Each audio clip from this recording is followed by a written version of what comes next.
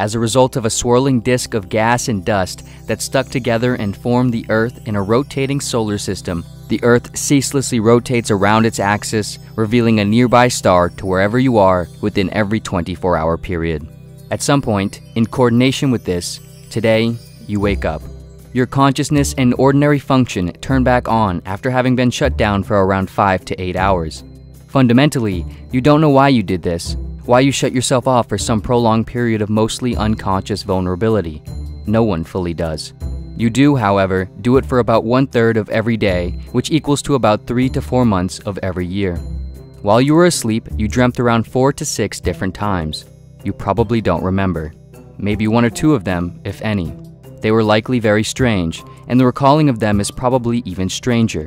You don't know why you dreamt, and you don't know why your brain created those particular arrangements of experiences and memories and imagined concepts of impossibilities blended together into a specific self-induced mental simulation of reality. Of course, no one fully knows. In between each dream, in terms of your conscious sense of awareness, your you, there was nothing, a deathly oblivion that you dipped in and out of with each oscillating type of brainwave. After this mini fantasy-infused death dream roller coaster, you get up and likely stand under a spout that pours an essentially endless stream of liquid onto you. The liquid is almost the same as the gas you just slept in, except there are 2 additional atoms of another gas added to it, forming a new molecular arrangement. During this, you rub some manufactured slimy goop on the outer layer of your body so it doesn't smell bad, because you might smell after having laid down and done nothing for several hours. After cleaning and covering yourself, you might put some stuff in the large opening of your face. You almost certainly eat some form of dead plants or animals because you must in some form or another in order to keep your own life alive. You'll have to do this again numerous times throughout the day.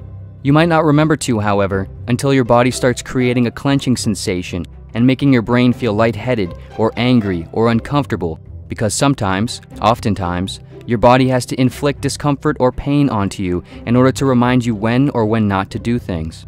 After this, you probably, hopefully, brush the sharp, hard objects sticking out of the opening in your face with some paste so to ensure that they don't smell and deteriorate. Generally speaking, you have now done all the necessary preparatory stuff in order to start your day and exist in the world of other people, all of who basically just did the same sorts of things.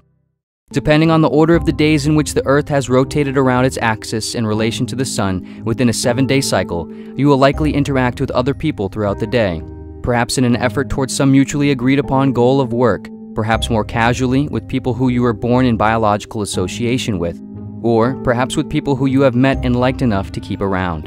Whoever they are, in order to interact and communicate, they will all attempt to translate electrical firings in their brain, turn sensations, turn thoughts, turned words, moving the base of their skull up and down in order to register and reverberate them into electrical firings in your own, and vice versa. You will likely, understandably, have a fairly hard time during some of these interactions. Throughout the day, you also probably see strangers as you pass by, walking or driving. You might meet glances with a few, some of whom you might exchange a small nod or grin in a recognition of the moment. Perhaps not. Each one of these people will be moving through their own entirely unique, complex day and life, experiencing this passing, fleeting moment with just as much central feeling and point of view as you. And yet, you will likely see them as they see you, with some level of overarching personal indifference and objectification. Despite this, you will sense that you are an entity in their mind, and you will likely act or feel slightly different in their momentary gaze. Mostly all of these people you will never see again, nor will they see you. Their string of moments will continue on in another direction that you will never know, but will be just as intense and meaningful to them as yours to you. You will live and move across the planet throughout the day, while the planet itself moves and lives through some unending space of apparent nothingness that you, nor anyone else throughout the entirety of the planet's history, has ever had any real accurate clue as to what it truly is and where it leads. In every moment, the Earth will move to a different position in space, never to return to the exact same one ever again. You will breathe, your eyelids will blink, your heart will beat, your blood will pump. The entirety of the complex vessel that you call your body will operate all day, almost entirely on its own, mostly all of which needs to operate properly for any of the rest to, and if the rest doesn't, you don't. You might have strange thoughts throughout the day, some of which you might find disconcerting, some that might not even really feel like you. Certain experiences and perceptions might trigger desires or repulsions or thoughts that are perhaps counter to what you might hold to be acceptable or in line with who you think you are and should be. You might wonder why you have thoughts that you don't want to have, and if supposedly you don't, what part of you is thinking them. You might feel disgusted or upset with yourself, your inabilities, or your social interactions as they unfold messily onto the world, or at least messily inside your head, as if you are clumsily navigating a large piece of machinery that you can't access all the controls to. You will go through this day and many more just like it, many with even weirder or more troubling experiences unmentioned. You will feel and experience the strangeness of your own show, exclusively backstage behind the curtained-off self that is you. At the end of the day, again, depending on the day of the week, you might feel like doing nothing. However, doing nothing won't quite be enough, so as a compromise, you might watch colored pixels dance around in the form of different still images on a screen, presenting visuals of people you don't know, but have perhaps become drawn to with a sincere sense of connection to the artificial story they tell or person they play. Soon you go to your designated spot in order to turn off and recharge again. Perhaps you might fall asleep right away. Or, perhaps, at least this night, you might find a challenge in turning yourself off so easily. Perhaps the strangeness of everything that just happened and is still happening, everything that you're supposed to otherwise suppose as normal, was and is, frankly, from this view, pretty strange.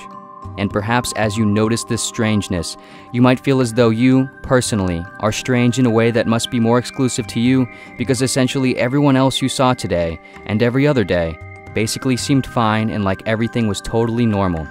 But to them, so did you. In truth, even the most basic of acts done by even the most so-called normal and stable of people are, from a zoomed-in lens, completely strange and weird. Oftentimes, in most contexts, our oddness is deemed quite normal, which is fine and well, but it does, however, make our so-called normalcy quite odd when you think about it in these late-night hours or moments of reflection.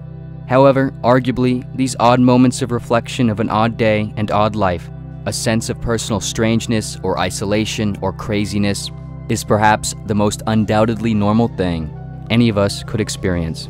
To you, to me, to everyone. Thank you so much for watching. If you enjoyed this video or enjoy Pursuit of Wonder content in general, you might enjoy the new Pursuit of Wonder affiliated book, Notes from the End of Everything, which you can find through the link in the description.